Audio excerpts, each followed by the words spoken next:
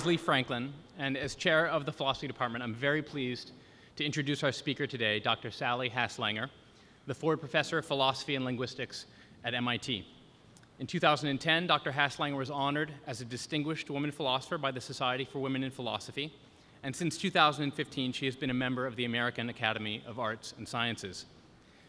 Before I say a bit more about Dr. Haslanger's work, I want to thank the organizations who helped make her visit possible. They are Africana Studies, Women's Gender and Sexuality Studies, Hive, the Office of Multicultural Affairs, the Public Affairs Lecture Fund, New College House, and Weiss College House. Thank you very much. Also, I'd like to announce, that's right. Announce two quick things. First, please join us after the Common Hour in New College House, where there will be a reception and we can continue the conversation that Dr. Haslanger will begin. And in addition, we're very lucky, Dr. Haslanger will be giving a second talk this afternoon entitled On Knowing What Matters. That talk will be from 4:30 to 6 p.m. in the Bonchak Lecture Hall of LSP, and all are invited to attend. How you conceive of something will shape what you will do to, with, or about it. This simple idea provides a frame through which to understand the significance of Dr. Haslanger's work. The notion that human beings belong to fixed biological races long justified practices of slavery and oppression. Through groundbreaking work in metaphysics, Dr. Haslanger argued that race and gender are essentially oppressive, socially constructed categories. Ours to create, they are equally ours to destroy, along with the injustice they involve. Dr. Haslanger offers a similarly powerful reconstrual of racism and sexism. If we suppose that these forms of bigotry consist in beliefs, then we should expect them to be corrected by the force of evidence and reason. Experience shows that this is far from the case. When we understand racism and sexism as much deeper and more pervasive cultural phenomena, as ideologies, we can understand why these forms of oppression cannot be cured by reason alone, and we can begin to think more fruitfully about how to overcome them. Haslanger's work directly refutes entrenched views of philosophy itself, too, views of it as esoteric or useless. Her philosophical reflection embodies and restores the original ancient conception of philosophy as a practice that can illuminate who we are, how we relate to each other, and how we should live. Please join me in welcoming Dr. Sally Haslanger. Hello, welcome. I'm really honored that you're all here today. It is such a pleasure to have this great opportunity to speak to you about my work, and I hope that it is illuminating. I hope that it does provide a glimpse of what philosophy can do. Okay, let's get going. My outline. I'm going to talk about the puzzle of durable injustice. I'm going to then introduce an account of what might be responsible for this durable injustice in terms of ideology.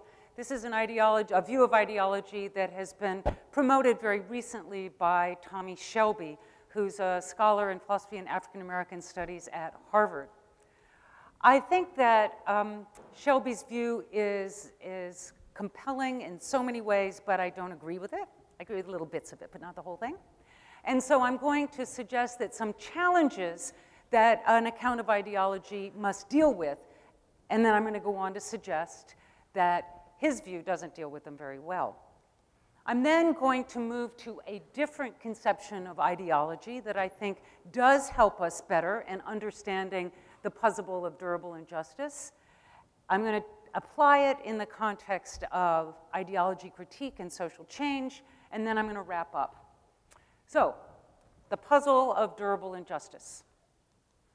So, in spite of great gains since the 1960s, civil rights movement, etc., many social groups remain systematically and significantly disadvantaged. I hope that we won't have to argue about that. It seems very clear this is true of different races. The issue of gender and transgender is huge. Class, of course, remains a problem. Sexuality remains a source of disadvantage. But why, you might want to ask? Many of the legal barriers have been lifted. That's one of the great gains in the civil rights movement, was to lift these legal barriers. Outright bigotry has declined. I mean, it was as recently as a couple of years ago, just something that one didn't do, is just make outright racist remarks, for example. And so what is the source or explanation of the durable inequality, and how can it be changed? What are we going to do, right? The civil rights movement was incredible. The feminist movement was incredible. We thought we had just made progress. We were going to put all this behind us, but we haven't put it behind us. So many people suggest that implicit bias is the explanation. It seems to provide a key ingredient in the explanation, because not all discrimination is a matter of bigotry. It's not all conscious and explicit. Perception, thought, and action are substantially influenced by cognitive structures that are not normally evident to us. So for example, birds fly. Now that is a schema. It's a kind of, if you want, a stereotype about birds. And most of the time we get along just well, just fine. So when you're driving down the road and there's a bird in the middle of the road, you don't worry too much about slamming on the brakes because you assume the bird is going to fly. But notice, not all birds fly. So if you're in New Zealand or in Australia, where I spent the summer, and you think all birds fly and you don't slow down, there's some birds who can't fly, so you might run into them, right? That's a problem. Likewise, some of the cognitive structures and schemas that we rely on work pretty well in lots of circumstances, but in other circumstances, they're miserable, they're horrible. Now, we're not going to be able to get rid of these schemas that help us organize experience. Imagine if you couldn't go through life with general assumptions like birds fly, and you had to start from scratch every time. That would be impossible. So general cognitive mechanisms that enable us to take shortcuts are inevitable and essential to us, but we've got to be very careful about how we use them. And so this is what the people who rely on implicit bias think is the source of all of this durable inequality. So this is to further elaborate. Explicit deliberation enters the process for deciding how to act quite late or only in special circumstances, if at all. So many times what we do is just react quickly on the basis of these schemas or stereotypes, and that is the problem. And oftentimes they're not susceptible to a lot of critical reflection because they're not even conscious to us. Okay, looks pretty good. I don't think it's good enough. So, although implicit bias certainly plays a role in this ongoing inequality, usually implicit bias is attributed to individuals. But individual behavior does not by itself explain durable inequality, because the durable inequality is systematic. So we can't just say, oh, look, Sally, she's got some biases. Oh, and Matt, he's got some biases. And Jane, she has some biases. So that's the problem. Because that just doesn't explain the way in which it just persists in spite of conscious and very deliberate efforts to overcome it. Moreover, it isn't an accident that there are many individuals who share the same biases, right? So it's not just this random thing. The biases are pretty consistent across large populations of people. So we need an explanation of that as well. So how are we going to explain that? I'm going to turn to Shelby. So there are many kinds of and accounts of ideology, and I'm going to just represent two today. One is this cognitivist approach, that is Shelby's. My view is a more Althusserian approach. You don't need to worry about that, but there's a philosopher named Althusser that I'm kind of big on, and we'll get into that shortly. So I'm going to use racism as an example. It's what Shelby uses as well. He argues that racism is fundamentally a type of ideology, and he offers this analysis. Ideology is a widely held set of loosely associated beliefs and implicit judgments that misrepresent significant social realities and that function through this distortion to bring about or perpetuate unjust social relations. So we have beliefs. Oh, is it not? Oh, this is a tiny little dot. Okay, we have beliefs. That's what makes it cognitivist. The implicit judgments, that's cognitivist. So it's in the head, beliefs and judgments. Notice that there's an aspect of misrepresentation. So there's some kind of failure of knowledge or justification. And then there's going to be the perpetuation of injustice. So those are the crucial parts of the Shelby view. So why is ideology morally bad? He says, I want to suggest that the morally troubling feature of these beliefs and assumptions lies in their social function. They contribute to the production and reproduction of unjust social arrangements by concealing the fact that these arrangements are unjust. So what ideology does is it kind of filters our experience. It provides a mask or something in a way that, based on false beliefs. So like the birds fly, maybe. Birds fly, that's a stereotype. We have false beliefs. That makes us sometimes run over birds because, you know, we think they're going to fly away and they don't. That's the kind of idea. So you have these false beliefs. They're not always explicit, not always conscious, but they guide your behavior. And then the poor birds, you run over them. So maybe it's something like that. Okay, there are two dimensions of critique. The content justifies epistemic criticism. Their function justifies moral criticism. So what does he mean by epistemic criticism? That's criticism from the point of view of a knowledge project, right? An inquiry that is seeking knowledge. So you say, look, the misrepresentation shows that this isn't a good way to get knowledge, and so you can critique it. You can say, look, there are all these false, unjustified, problematic beliefs that we have, and so that would be the epistemic criticism, and the moral criticism, and these bad beliefs promote injustice. Okay. Now, how does he go about this? He says, well, if ideology is a matter of belief, ideology critique involves correcting flawed beliefs. How do you do it? Science and moral theory. So science, you do, biology, does race exist? He thinks that the very idea that there are races is the linchpin, he says, of racism. That's a belief in races, is a linchpin of racism. So we got to get rid of that belief, and science tells us, or at least the dominant consensus on this is that races don't exist at the biological level. And then, this is John Rawls. He's a former professor at Harvard, now deceased. He wrote a book called The Theory of Justice. Really, really, really important book in the 20th century. And so Shelby says, look, remember that epistemic part of ideology about the flaws? We go to science and we find out that there are flaws, and we ask moral theorists. He himself likes Rawls the best, but there are other moral theorists who says, look, the structures that this ideology supports are flawed, they're unjust. That's how we do it. Okay. Now, you want to ask, how does scientific criticism and moral theory really address durable inequality, right? Most of us, philosophers and scientists, spend our time at our laptops and in our labs and such like this. And there are many great and important discoveries that never reach the general public at all. And moreover, critical theory has been saying for years that the philosophical insights should be emancipatory in some way. If we're really going to do good critical theory, it can't be just that it lives up in the ivory tower. It has to emancipate people in some way. How is it going to do that?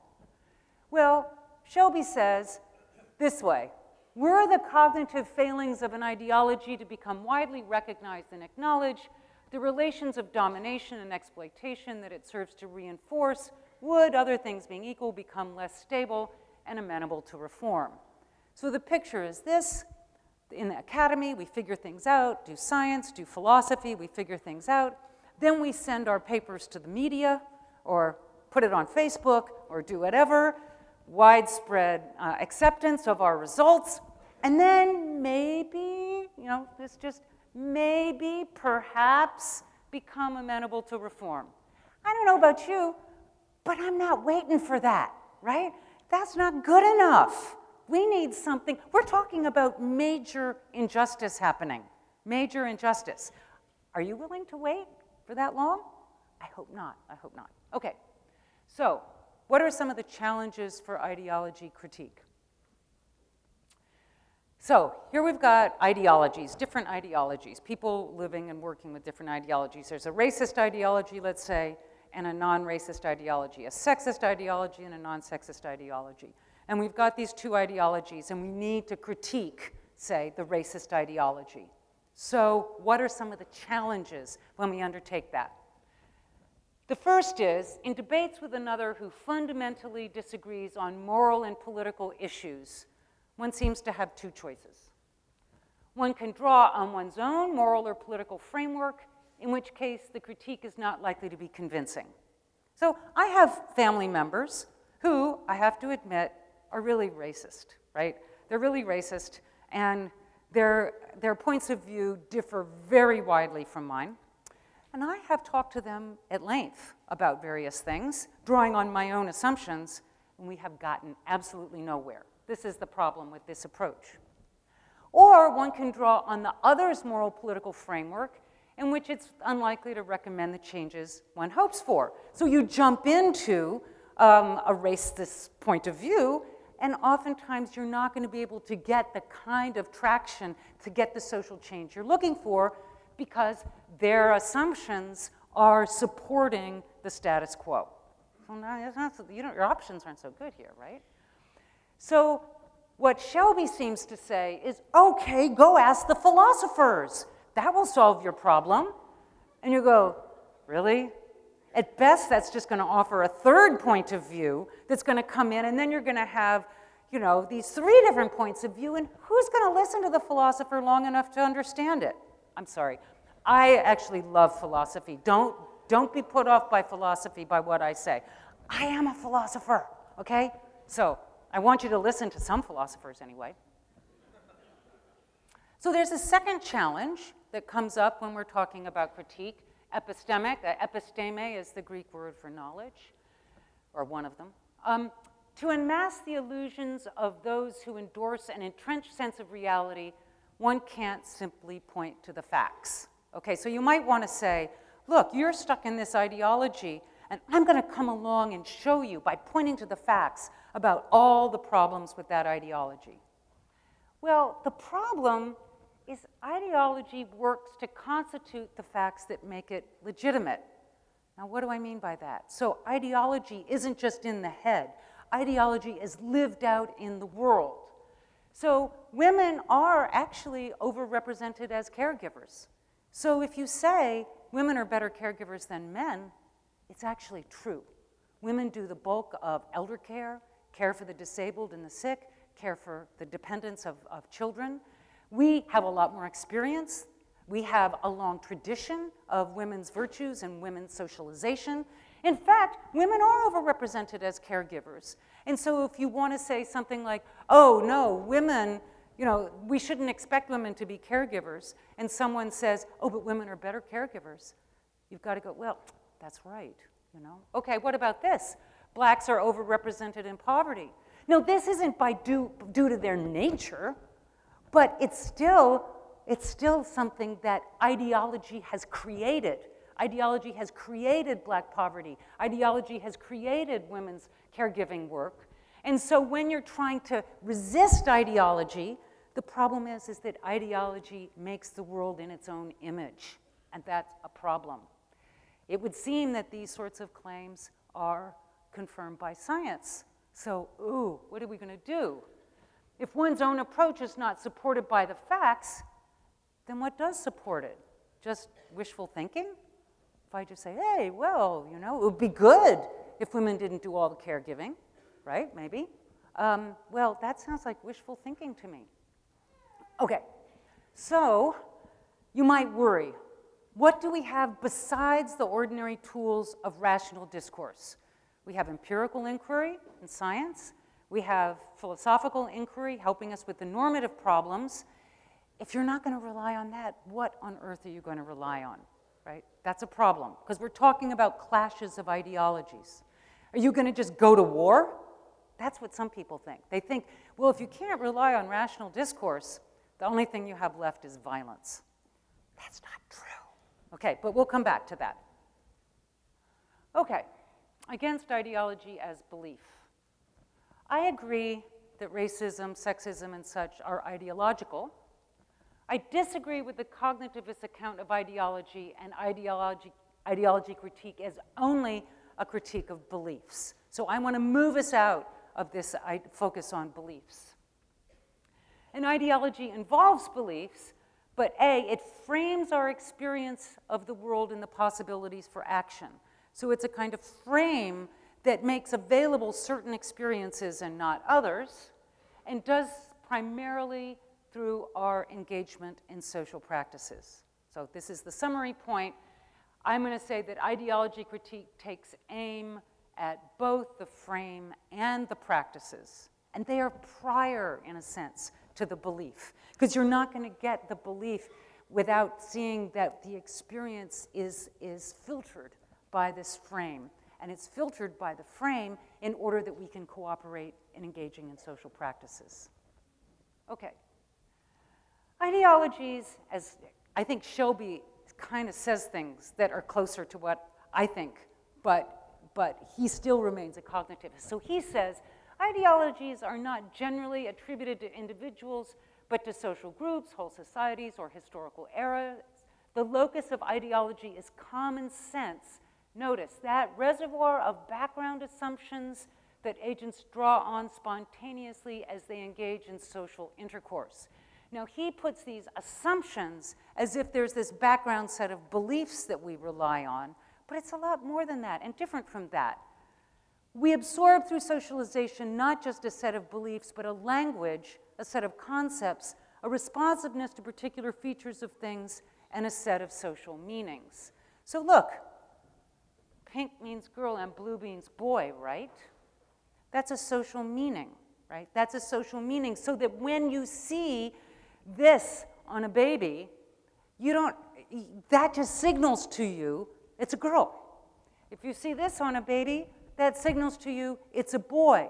And it does so through this frame of concepts, of language, etc. Okay. It's implausible, moreover, that an ideology is so specific to manifest itself in the same beliefs in each individual.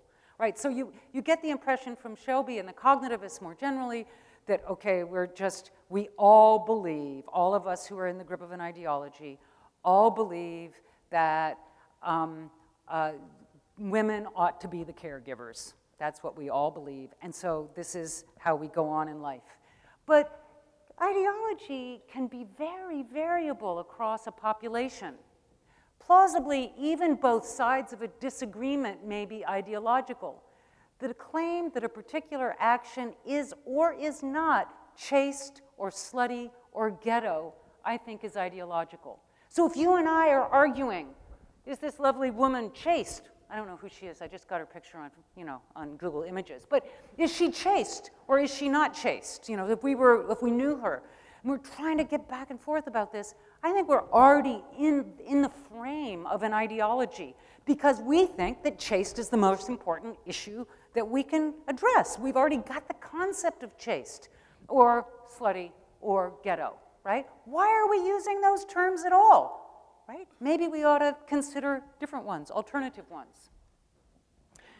Moreover, an account of ideology needs to explain what it is for the ideology to be culturally shared, public, and dominant, and just saying, well, it's a bunch of beliefs. You go, well, right? But how did we end up with these false beliefs? If you're talking about truths, you can say, look, we're all converging on the truth.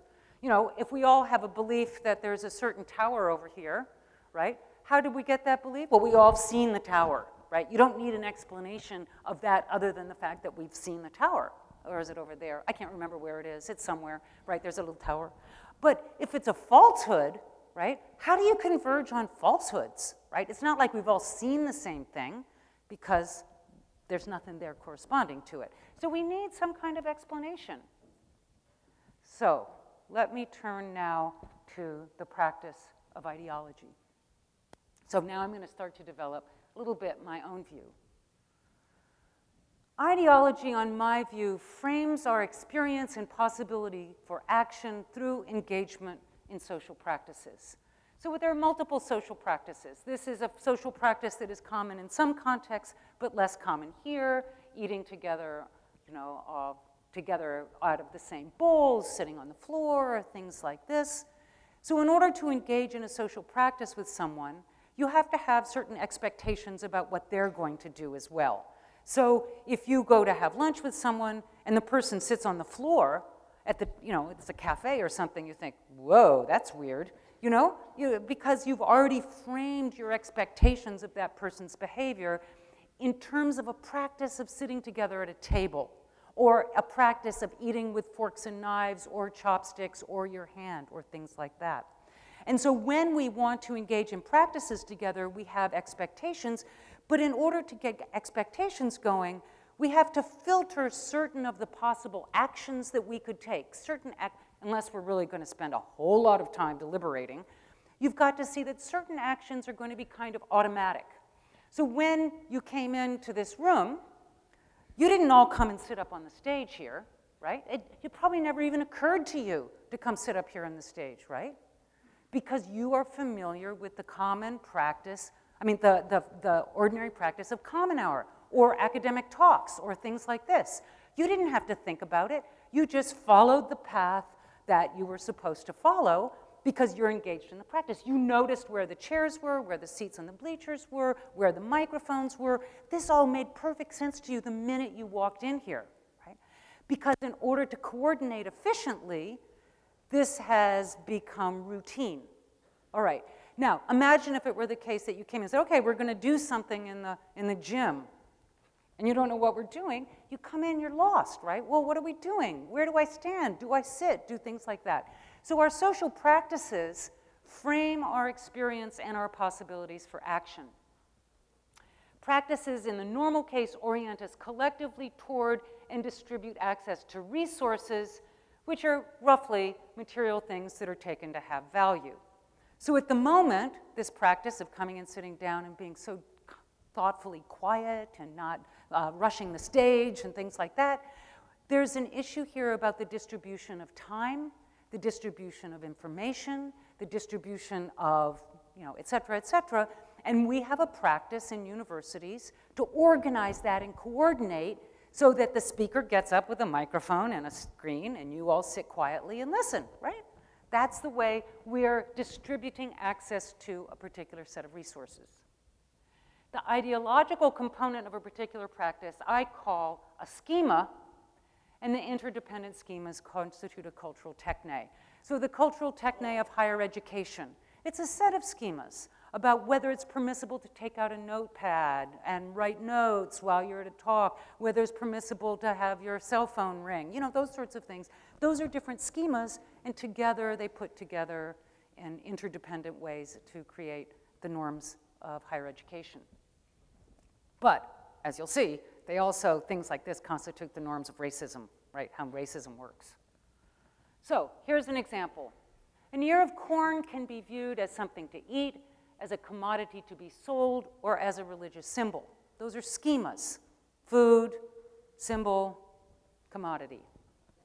The different schemas license different ways of experiencing and interacting with the corn.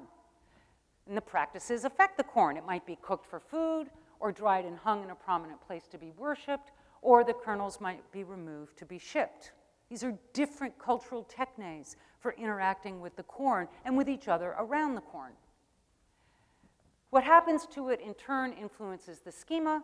If the corn crop comes to be incorporated into the biofuel industry, we may stop considering it to be food or as sacred. So there's a looping between how we culturally interpret certain things and the practices. As those practices change, then our understandings and our interpretations change as well. So there's a kind of looping here of the material circumstances and our cultural frames for it. Consider Akna. Akna performs a ritual with maize because this is a way to worship, and the practice constitutes her reason.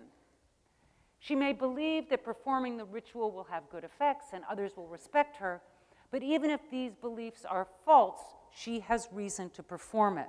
So the idea is, if she is brought up in the practice of using maize for a religious ritual, then this is who she is, this is what she does. Even if she goes to another country and nobody understands it, and people think she's weird, this is still who she is and what she does, right? She performs the ritual because that is a practice that she identifies with. Akna's performance of the ritual may be in some sense unthinking. She does it because this is what one does. This action may be constitutive of her role, her identity, and who she is. Now take, for example, a more familiar practice of promise keeping. Right? We are socialized, or at least we hope that people socialize their children to be promise keepers, right? Promise keepers in the sense that if you make a promise, you, unless you have a good excuse, will keep the promise. Okay, so this is a kind of technique, it's a kind of schema, a practice that we're involved in.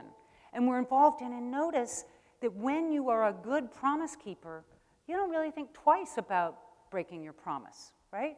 It might be in your, so consider, suppose I say to my friend, I'll take you to the airport on Sunday morning. It's early Sunday morning. I wake up on Sunday morning, it's early. I think, oh man, I would much rather just sleep. But I've been well socialized as a moral being, right? So what do? I get up and I get in my car and I go take her to the airport, right? So this is what one does. This is who I am. I don't stop to say, oh, maybe I won't do it today. Maybe who needs to keep a promise anyway, right? That's not who we are, right? And the same is true of lots and lots and lots of different, so the norms of academic life, the norms of, you know, being a fan of a sports team, right? This is what one does. This is who one is. So practices are prior to the behavior and states of mind of the participants. They provide a stage setting for action. They render our action meaningful and constitute our reasons. And I just gave you the promise keeping. Socialization is a messy process, right? When children are born, they don't know any of these norms. They don't know how to engage in these practices. But it's a process of internalizing these schemas that enable us to be fluent in our social milieu. So think about social skills.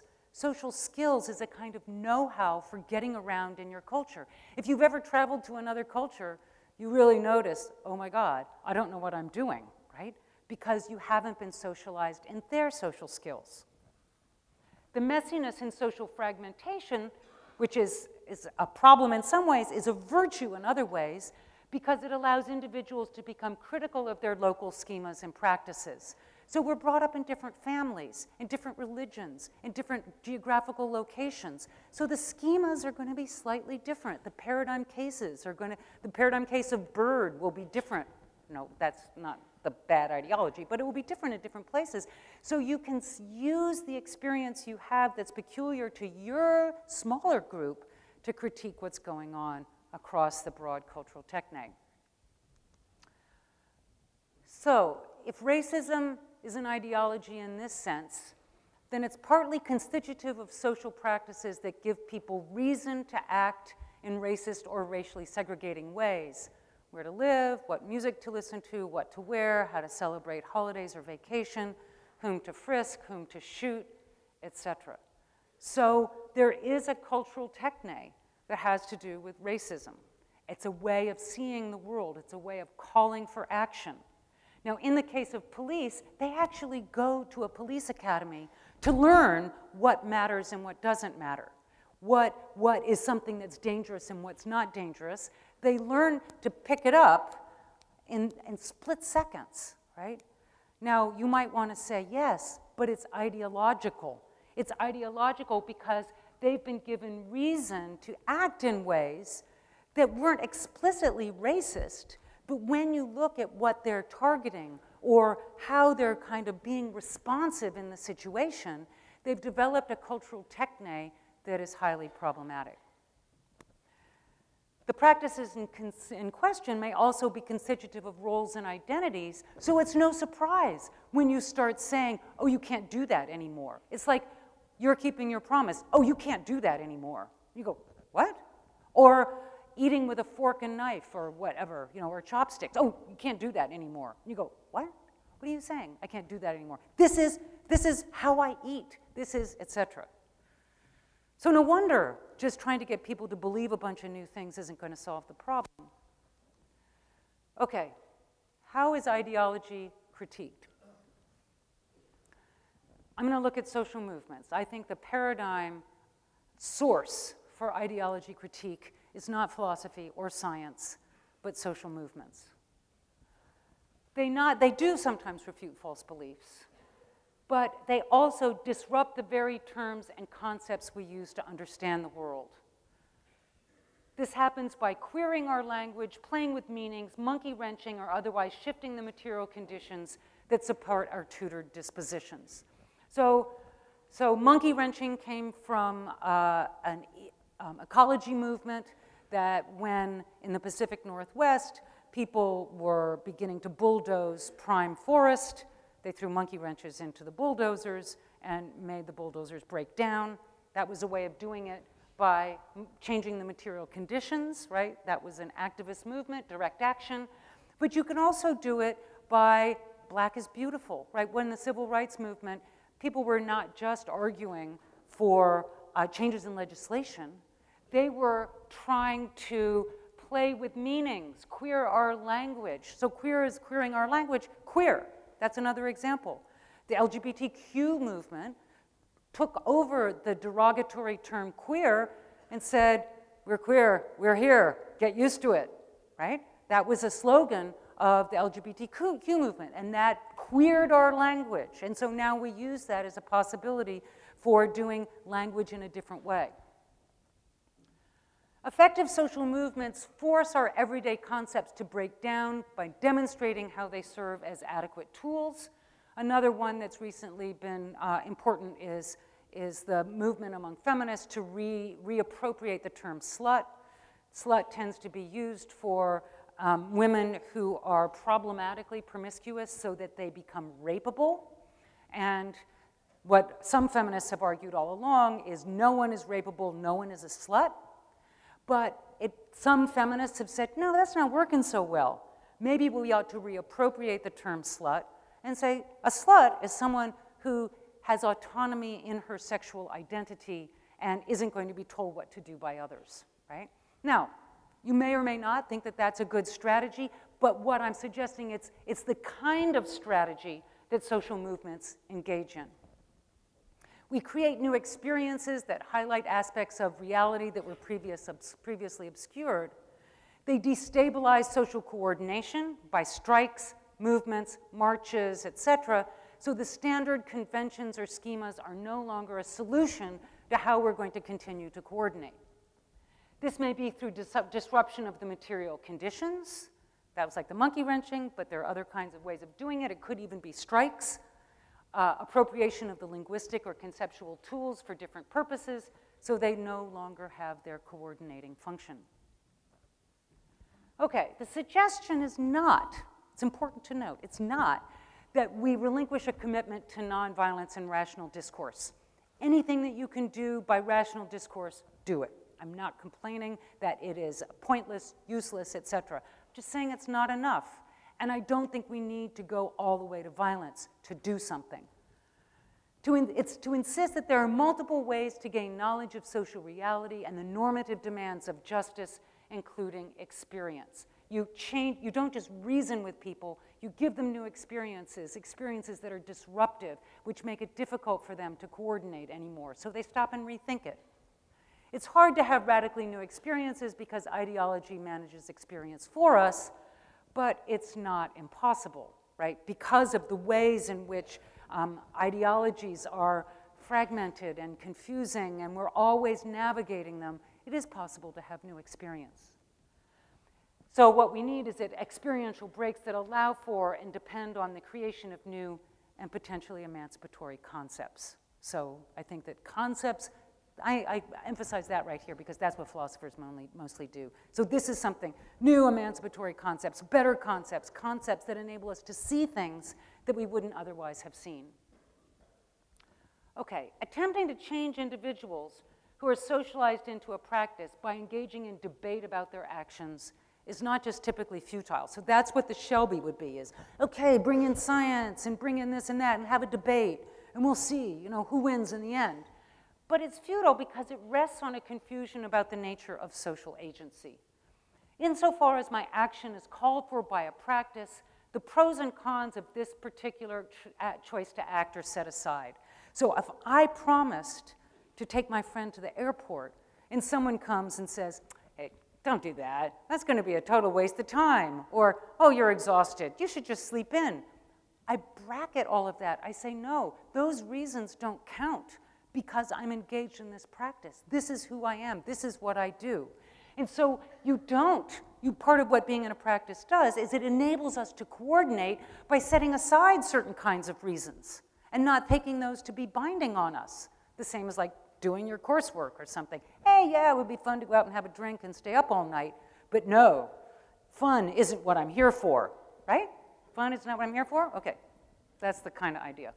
Okay, when we are fluent or unthinking in the social practices in our milieu, there seems to be no room for debate. So we might, of course, question the practice as a whole. So we might say, okay, promising, that's good, but what about keg parties or something, whatever. I don't know what your issues here. Some places there are big drinking issues. I'm not saying there are here, but you might want to say, wait a minute. That whole practice that people are engaged in unthinkingly because they think it's the right thing to do, because that's part of their identity as a college student, you say, well, they can't question it one by one, but let's question it as a whole. Let's find a way to question it as a whole. Questioning the practice as a whole is not something that individuals alone are in a good position to do. Why? Well, they may withdraw their commitment, but that doesn't usually, I might say, no, I'm not going to go to any of those keg parties. I am done with that. That's not going to change the practice. And individuals who resist the practice are cast as rule breakers, and resistance is punished. Okay, maybe not keg parties. They're maybe not, don't get rule breakers. They are the rule breakers anyway. But there's a kind of rule break that if you try to go against the norms and go against the standards of your milieu, you're going to be punished real quick. If you try and go against sexism or racism in a highly sexist or racist community, you're going to get punished real quick. In order for a practice to be effectively questioned, there needs to be a social movement that challenges the practice and offers an alternative. Practices can change by providing disruptive experiences that force a shift in our conceptual repertoire, resisting everyday practice in public and systematic ways, bringing them to the surface so they might be critically evaluated, altering the material conditions that sustain the practices. So an interesting case, just a little anecdote, I hope I have time, curb cuts. Excuse me, curb cuts were mandated by the ADA, passed in 1990. They made available all kinds of facilities to the mobility impaired so they could gain access to City Hall, to public libraries, and such like that. They also made it the case that more disabled people were available in public spaces, so they were less freakish seeming because they were more familiar to us. Notice that since that time, there are more strollers that gain access to public places. And there are more men pushing those strollers because it's become normalized, right? So here's a kind of fantastic example where no one had to intend what was going on, that the curb cuts and the ADA actually had a positive impact in combating sexism. So we ought to think about ways that we can form alliances across movements in order to get results that are good for everybody. So these modes are not usually a matter of reasoned engagement, but they need not be violent. Okay, here's my conclusion. Let's go back to the normative challenge. Remember, the problem was, look, you've got these people on different sides, and whose framework are you going to use to criticize with each other, to argue with each other, and you can't win, that sort of thing? Well, ideology critique is not all about moral political debate, but about making experiences possible that challenge common sense and motivate a change in our practices.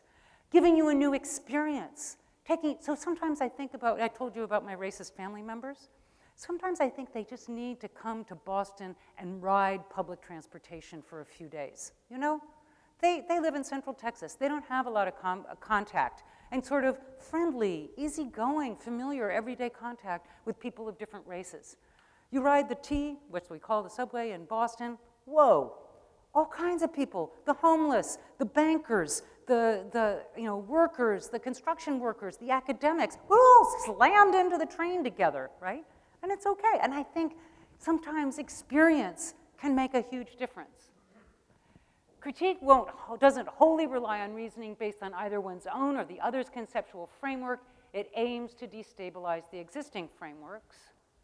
This critical distance does not occur on the, this is a quote from Iris Young, the critical distance that we're trying to find here does not occur on the basis of some previously discovered rational ideas of the good and the just. This is saying, look, when I argue, when I try to get my family members to break out of their ideology, it's not like, oh, I have these ideas of the good and the just and I'm going to try and implant them in them. No, what happens, the ideas of the good and the just arise from the desiring negation that action brings to what is given. So once you've had an experience of something that feels better, where people are getting along, say, coordinating on better terms, then you turn and you see, whoa, this other way of doing it is not so good. But that's not a matter of reasoned debate. Of course, whether such disruption will yield more apt concepts or just practices depends on the particular movement and the historical circumstances.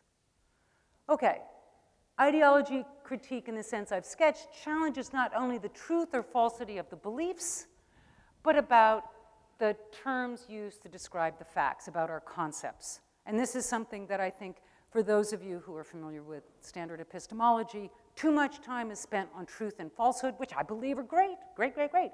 But you can have truths that are expect using concepts that are really bogus, right? We all know that. And so sometimes what you need to do is give up the concept, like the chaste and slutty and ghetto, those sorts of examples.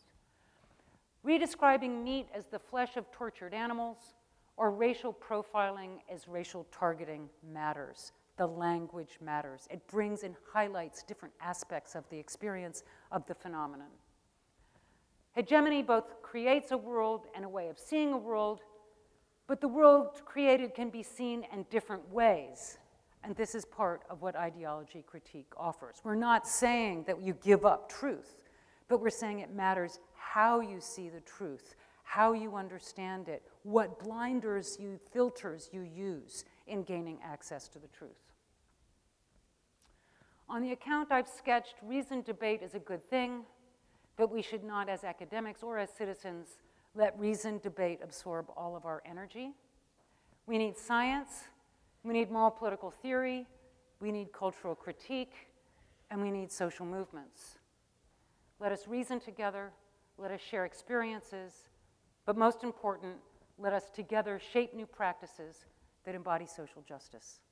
Thank you. Hi, my name is Mark Harmon-Vaught. I work in the Dean's office. I'm curious how you define... Sure. I think you need to adjust the mic. I'm curious how you define social movement, if it's defined by the nature or number of the individuals involved, or rather by the activities those individuals engage in. So the question is, how do you define a social movement? Social movements, and how do you, I think part of the question too is borders of social movements, they get kind of complicated. So the way I would like to follow Charles Tilly, so one of the sociologists that I've been very influenced by, Charles Tilly, he has a book called Durable Inequality, I highly recommend it. But he's interested in moments of contention or claim making by a group that is unified by a kind of set of concerns or complaints. It's not necessarily an identity. So men can be involved in the feminist movement, right? But it could become part of their identity to say, I'm a feminist. But it's not as if, you know, the civil rights movement wasn't around the identity of black. It was around a set of claims, a nature of a set of claims, and a contestation. So he uses the term contentious politics. So contentious politics is going to be when a group of people come together to make a claim against a particular cultural formation, a practice, or ultimately against the government. Does that help? Does that answer your question? I'm happy to do follow-ups. Yes? Hi, my name's Allison, and I'm a senior sociology major here. Awesome.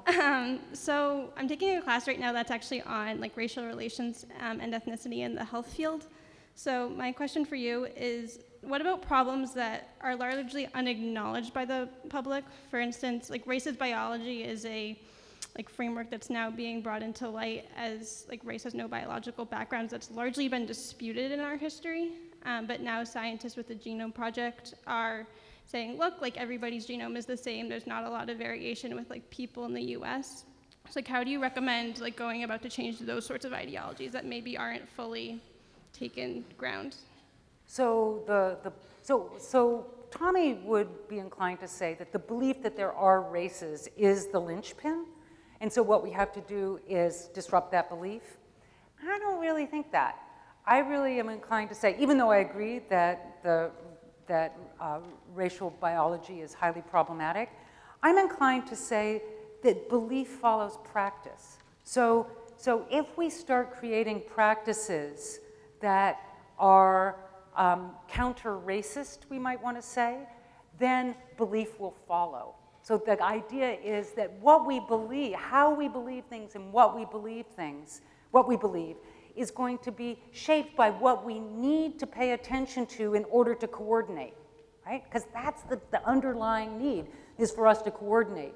And if it starts to be the case that you don't need to think about race when you're trying to coordinate with each other, then a certain kind of racial thinking will fall away, right? Now, of course, there's going to, realistically, it's going to be both, right? You need both and not just one or just the other. But what I'm trying to emphasize as a contrast to the cognitivist that says, let's get people to give up those beliefs, is how many white people have gone to dinner at a black family's home, right? Doesn't happen very often. This country is highly segregated, right? We don't share meals with each other in private spaces, right? We don't go to church with each other a lot, you know? We don't overlap in our intimate and personal lives. We might have gotten to that point where we do that in our workplaces and maybe do that in our academic places.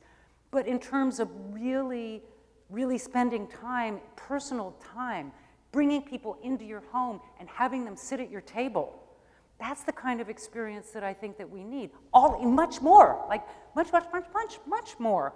And so, or going on vacation with a family of a different race.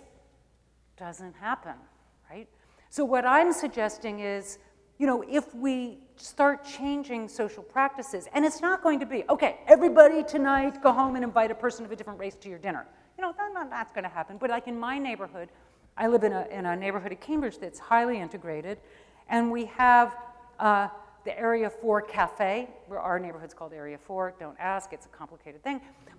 And so it's a potluck, and we have once a month, we have a potluck, and all the people in the neighborhood come together, enjoy food, and sit around and talk. And again, breaking bread. It's not yet in person in people's homes. We haven't gone that far, but it takes slow steps to change social practices. Is that making sense? Yeah, thank you. Yeah. Hello. Hi. Yeah, so I'm a government major. I'm a senior, and so I have 2 points I want to make. I think I'm taking a political psychology class with Professor Chuck. I don't know if he's here. Hopefully he's here. Hello, Professor Chuck. Yeah, so, oh yeah, I'm sorry. So we've read this book by Lodge and Tabor, and their argument is kind of different from yours. They think beliefs and feelings, they're deeply like in our bodies. Like we can't, like the book's name is actually A Rationalized Voter, and what it's saying is, say, this election, so some people just don't like Hillary Clinton and some people just don't like Donald Trump, right? And when you ask them why don't you like Hillary Clinton, they don't know. They kind of have this belief in their body, and they think about the knowledge, they rationalize like why I'm thinking this way. And back to the point of racism, I think, I mean, I totally agree with you. Like when you ride on the Boston subway, if you see the minorities, like, and you can kind of change your belief, but I just want to like point out that maybe it's not that easy to change. Maybe it takes something else. Maybe like I'm saying, is this kind of feeling or belief is deep in our society, and it's very, very hard to change. Like a lot of students are left; they're indifferent. Yeah. And you know, just this kind of things. You know, I think takes something else. I mean, I don't think racism is something that we can change. I mean, think about other countries. There are countries say in Europe, I mean, they have minorities too, but they're way better integrated. Like from my subjective view. Don't go there. Let's not go there. You don't have to. You don't have to say that. I'm just saying it's not like a radical thing. Like we can change it, but the matter is how we can change it. And I agree with you, social movement. We can change it through social movement, this and that. But deep down is we're like the group difference. Like we have these differences. I think that what you're saying is totally consistent with what I'm saying. I'm saying move those bodies around differently if you want to change people's beliefs. Don't just talk at them, right? So if my beliefs and feelings are embodied, as you were suggesting, and they're deep, then what they do is they get reinforced. There's a kind of so-called confirmation bias because my body takes me in the places that feels comfortable, and those ways and places that feel comfortable are going to confirm that this is the right way for my body to feel. If you take that person and you take them on a walk in a very different place, right, their body starts getting really stressed out. And so I know people I bring into my neighborhood. Whoa, they don't like walking around in my neighborhood. And I say, no, let's just go walk the dog, right? And we do it. And then we talk about it, right? So there's talking too. But the embodied practice, I think, over time is more effective in changing the person's beliefs than just talking to them. Yeah, I agree. And so I think that what I'm saying is compatible with what you're saying. Okay. We need to form these practices that move our bodies around in different ways. That's why when professors, I don't know if you do it here, we move from having all the chairs and rows facing us to having a circle, because conversation changes when we're looking at each other. We change a practice, we change the dynamics, we start to learn in different ways. If you'd say, okay, now, all of you just keep your chairs where you are, but I want you to speak to each other, not just back and forth to me. Yeah, but that's going to be really hard, right? Yeah, back to the point of your point of segregation, and I think it's difficult for this kind of exercise to execute. I mean, in this country right you have to do tiny baby steps. And yeah, and the fact that how polarized our government is I really can't see how this. Don't trust the government to solve our problems. But look at Brown v. Board of Education, right? But like I'm as left as you can get. I'm so far left that I'm almost coming around, right? Right? All right. So talk about liberal. Liberal? Oh my God, no, don't ever call me a liberal. I'm so far left of liberal that, anyway. So, but I do think that part of the problem with the government is that it doesn't work until it works collaboratively with the people who actually are imbued with the culture. So look at Brown v. Board of Education, a great decision in 1954 to desegregate schools. Schools, 9 years afterwards, in 1963, 3 states were still entirely segregated, and some states, some communities had gotten rid of their public school systems entirely and put kids into private schools so they wouldn't have to integrate. Okay, why? The reason why is the culture hadn't changed. The cultural techne hadn't changed. So you've got to be careful. I love judicial activism, believe me, I'm a lefty, right? But judicial activism has to work with social movements. If it doesn't work with social movements in sync, nothing's going to happen. Anyway, I'm gone on too long. I think that there are 3 more people, and we're running out of time for these sorts of questions. 4 more minutes. Hello. So my name is Trexler Hearn. I'm a junior here. And mine is a kind of follow-up on that point with a lot of, once you have a set idea, it's very hard for that to change in the person. But the next generation is extremely impressionable. So I just want you to touch very quickly on how we can kind of get rid of these traditional blocks that prevent the next generation from... You got to kill them. Just kidding. They're eventually going to die, don't worry. They will. Yeah. You can't... No, the first generation, I mean, the generation of people who have these schemas very, very, very entrenched, there's only a limited amount. You can motivate them if you, like things like marry someone of the same sex, and then your parents go, whoa, And they change sometimes, not always, but sometimes. So you do it, those new change. And kind of along the lines of just like institutions to prevent change from happening and changing those institutions, especially kind of in some of our education demonstrate. systems. You get out you demonstrate, right? You say, look, I'm not waiting for the institution to change. I'm going to go sit in the president's office. Excuse me, President, but no, you know, those are things you do. You can do that. You can actually have letter campaigns, petitions. You can, you know, march in the streets. That's how, I mean, they're powerful. You got to be prepared to have fire hoses and dogs set on you, etc. You know, and in the most serious cases, people died for civil rights, right? And I think that we need to build a movement, and I believe that Black Lives Matter is doing that.